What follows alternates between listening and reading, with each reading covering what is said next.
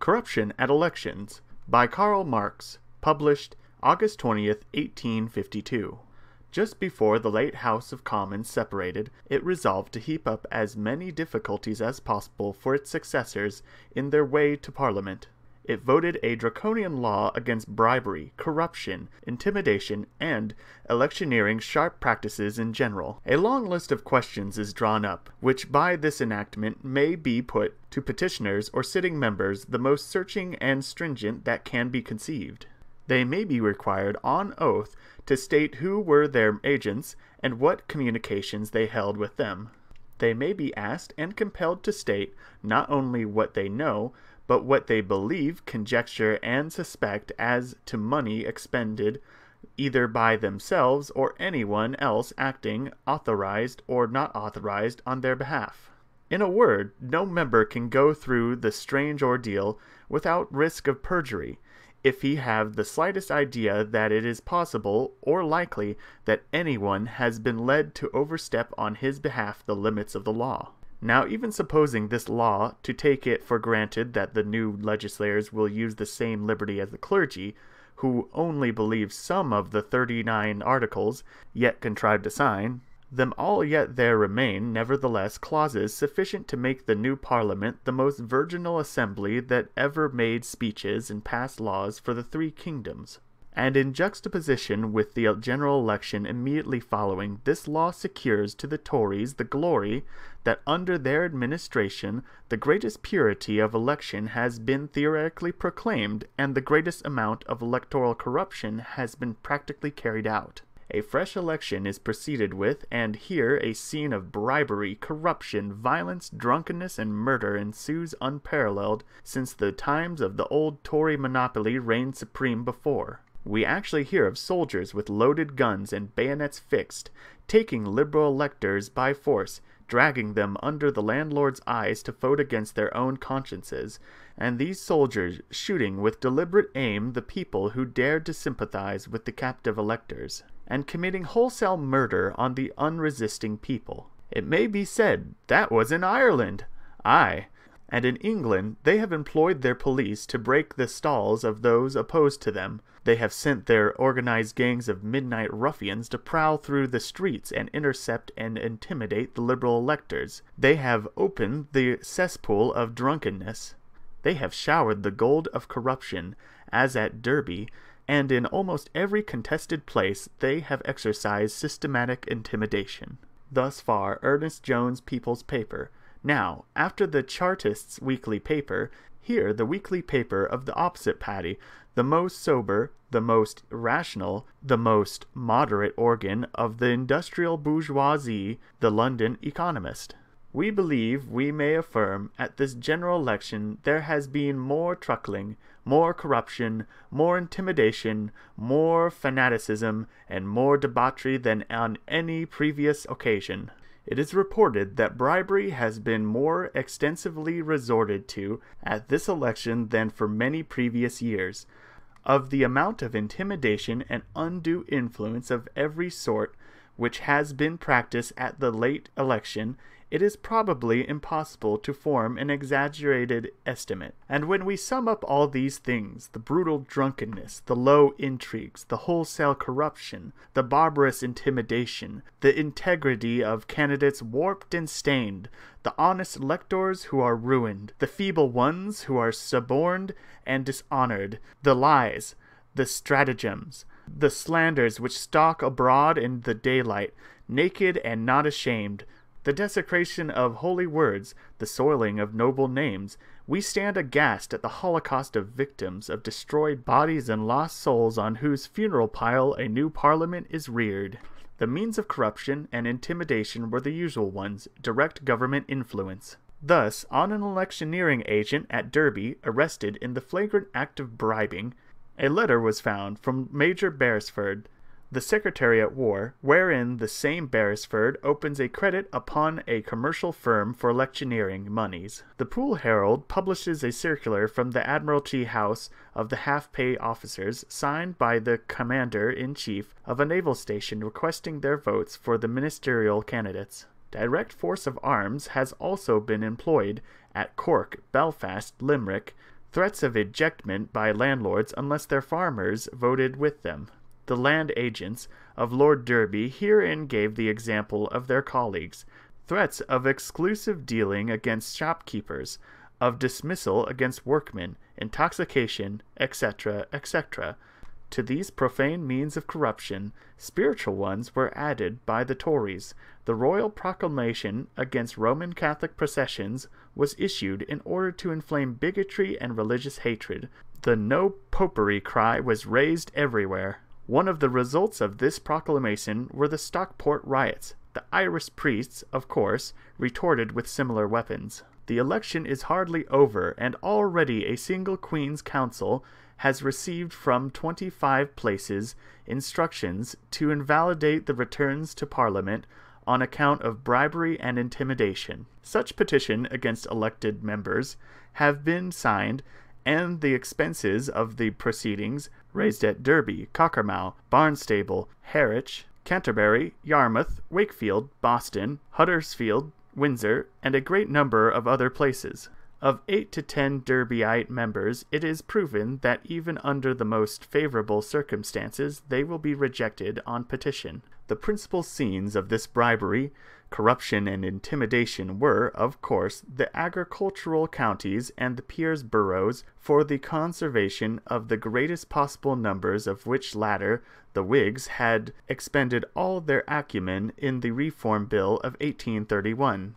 The constituencies of large towns and of densely populated manufacturing counties were by their peculiar circumstances very unfavorable ground for such maneuvers. Days of general election are in Britain traditionally the bacchanalia of drunken debauchery, conventional stock-jobbing terms for the discounting of political consciences, the richest harvest times of the publicans.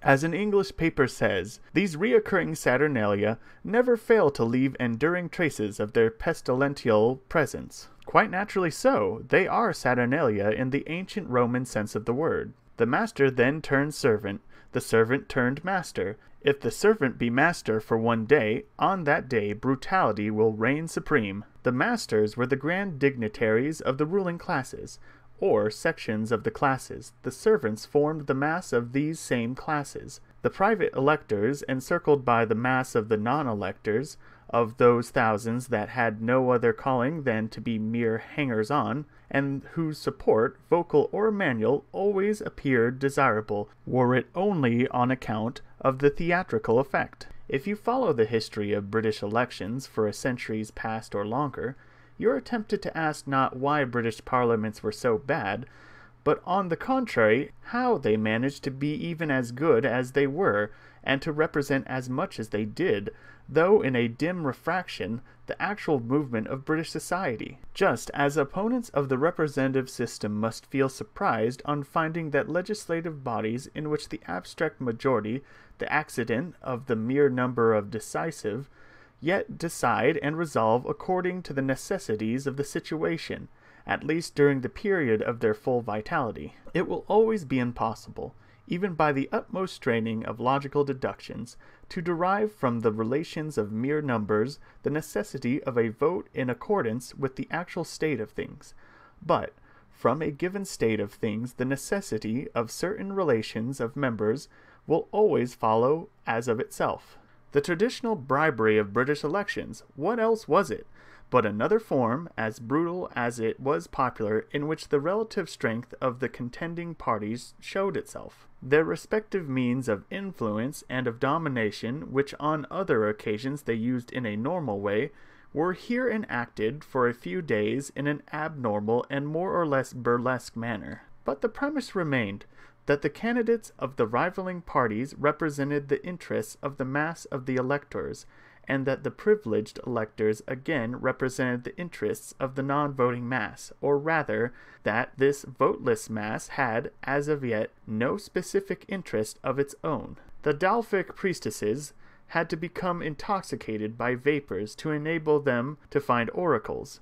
The British people must intoxicate itself with gin and porter to enable it to find its oracle finders, the legislators. And where these oracle finders were to be looked for, that was a matter of course. This relative position of classes and parties underwent a radical change from the moment the industrial and commercial middle classes, the bourgeoisie, took up its stand as an official party at the side of the Whigs and Tories, and especially from the passing of the Reform Bill in 1831. These bourgeois were in no wise fond of costly electioneering maneuvers, of fou-fray of general elections. They considered it cheaper to compete with the landed aristocracy by general moral than by personal pecuniary means. On the other hand, they were conscious of respecting a universally predominant interest of modern society. They were, therefore, in a position to demand that electors should be ruled by their common national interests, not by personal and local motives,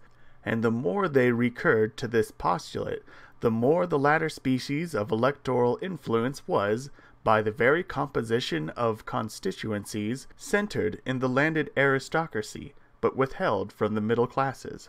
Thus the bourgeoisie contended for the principle of moral elections, and forced the enactment of laws that in that sense intended each of them as safeguards against the local influences of the landed aristocracy, and indeed, from 1831 down, bribery adopted a more civilized, more hidden form, and general elections went off in a more sober way than before. When at last the mass of people ceased to be a mere chorus, taking a more or less impassioned part in the struggle of the official heroes, drawing the lots among them, rioting in bacchantic carouse at the creation of the parliamentary divinities, like the cretin centaurs at the birth of Jupiter, and taking pay and treat for such participation in their glory, when the Chartists surrounded in threatening masses the whole circle within which the official election struggle must come off, and watched with scrutinizing mistrust every movement taking place within it, then an election like that of 1852 could not but call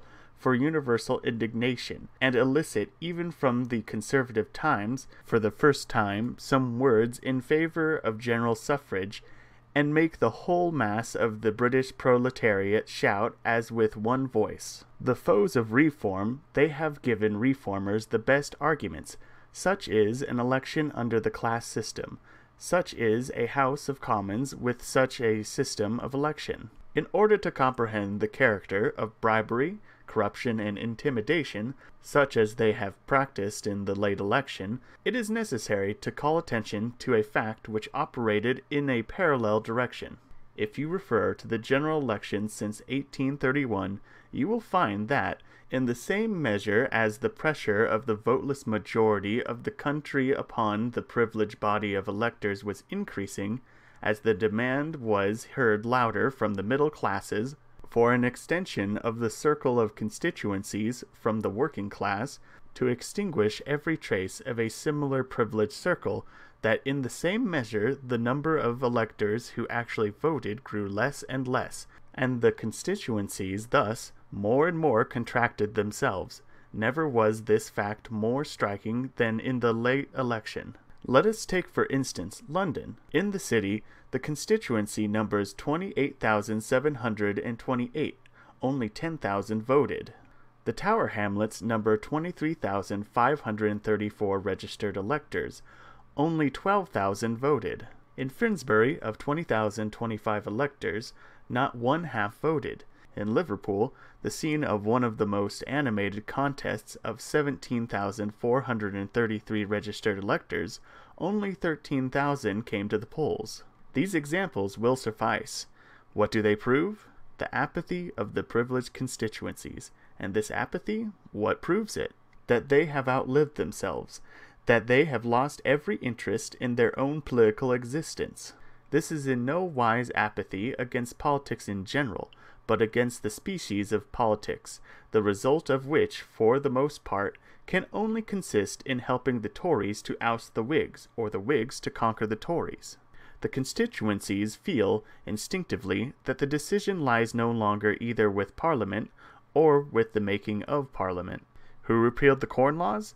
Assuredly not the voters who had elected a protectionist Parliament, still less the protectionist Parliament itself, but only and exclusively the pressure from without. In this pressure from without, in other means of influencing Parliament than by voting, a great portion even of electors now believe. They consider the hitherto lawful mode of voting as an antiquated formality, but from the moment Parliament should make the front against the pressure from without, and dictate laws to the nation in the sense of its narrow constituencies, they would join the general assault against the whole antiquated system of machinery. The bribery and intimidation practiced by the Tories were, then, merely violent experiments for bringing back to life dying electoral bodies which have become incapable of production, and which can no longer create decisive electoral results and really national parliaments. And the result? The old Parliament was dissolved, because at the end of its career it had dissolved into sections which brought each other to a complete standstill. The new Parliament begins where the old one ended. It is paralytic from the hour of its birth.